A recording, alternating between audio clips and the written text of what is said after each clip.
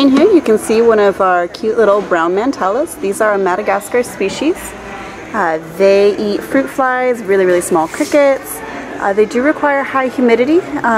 They're not the most terribly sensitive species. They do have high humidity needs. They do need a cage that lets them hide and hop around, and of course they need to eat, but they're honestly relatively easy to care for. Brown mantellas are quite sturdy. Really, honestly, out of all of the little brightly colored small little toxic frogs that are out there, brown mantellas are one of the easier ones to care for. Mantellas are still somewhat toxic in captivity, so you don't want to mix these with dart frogs because they can and will poison them. Unlike dart frogs, these guys are not entirely dependent on what they eat for their toxicity.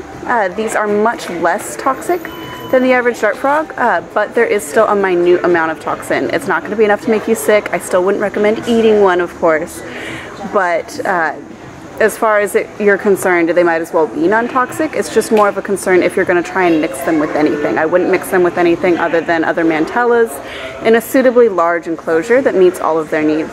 If you're interested in ordering one of these cute little brown mantellas, you can go ahead and visit our website at www.LLLReptile.com, where we have these and all of our available animals listed.